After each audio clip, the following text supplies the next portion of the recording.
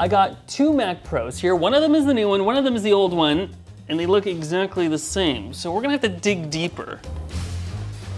Huh, some of the ports have moved, and there's an extra HDMI.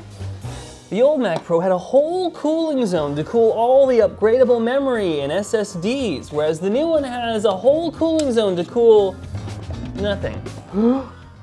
There's so much empty space in here. These things gotta fit in there. In fact, this one does. The new Mac Pro has the exact same slots to hold any standard PCIe card. But actually, this new computer doesn't need this afterburner card because it's all on the chip. The GPU, on the other hand, won't slot in. Not that it matters, since Apple Silicon won't support it anyway. The one thing that is still fully compatible supports an ancient technology, the Promise hard drive cage. It fits! See, not so different after all.